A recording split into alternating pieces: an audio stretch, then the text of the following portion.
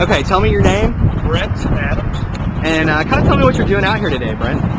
We're here donating 10,000 bottled waters to the American Red Cross for the flood relief for the Middle Tennessee area. Why are you partnering with the Red Cross? What compelled you to join up and help us or be a partner with us? I mean, first off, the Red Cross is a great organization.